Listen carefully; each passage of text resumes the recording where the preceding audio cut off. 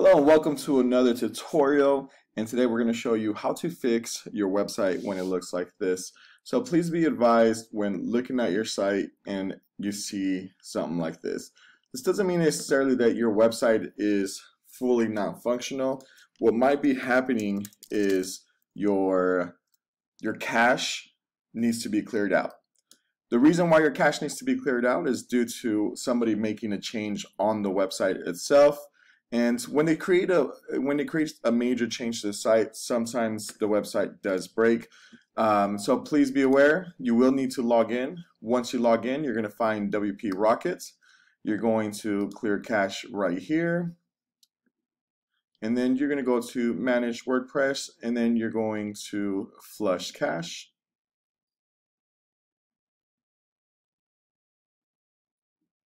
And as it's flushing the cache, please be advised that if you guys do any major changes or anything breaks and this doesn't solve the issue, we will charge an additional fee to fix the website.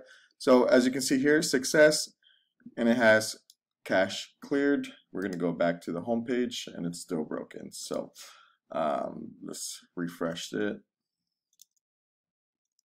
What we might need to do, there it goes. So once you refresh it, it is ready to go. Thank you guys for watching. If you guys please have any questions or you're still not able to fix your website, send us a message on our help form located on the top right hand side of the website. And thank you again for being a gold level customer.